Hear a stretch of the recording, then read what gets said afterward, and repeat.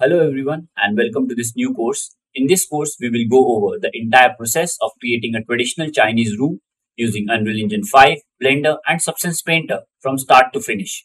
We will go over modeling in Blender, texturing using Substance Painter and setting up the scene, lighting and materials in Unreal Engine 5. All the modeling will be done using Blender. However, the techniques used are universal and can be replicated in any other 3D modeling package. The materials and textures will be created using Substance Painter.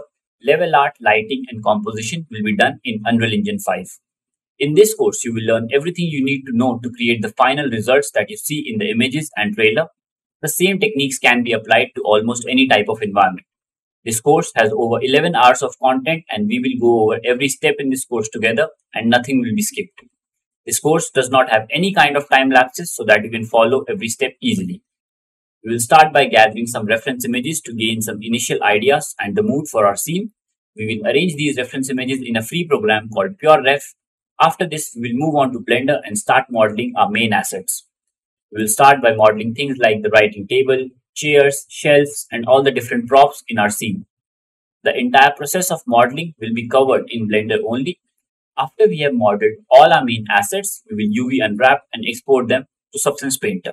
To start with the texturing process, we will learn to create high quality and realistic materials and the key features of Substance Painter like Smart Mask, Generator, Smart Materials, etc. After this, we will import all our models and textures into Unreal Engine and set up the scene over there. The next step would be to set up lighting and create a mood and atmosphere for our scene.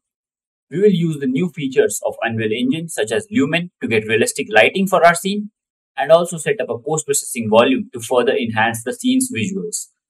Then we will spend some more time creating a lot of small props to further detail the scene even more, like some vases, lamps, teapots, etc. We will end this course by adding a couple of props from Quixel Megascans to give the environment a finishing touch, setting up different camera angles and taking high resolution screenshots for our portfolio. So I hope to see you there in the course. Thank you.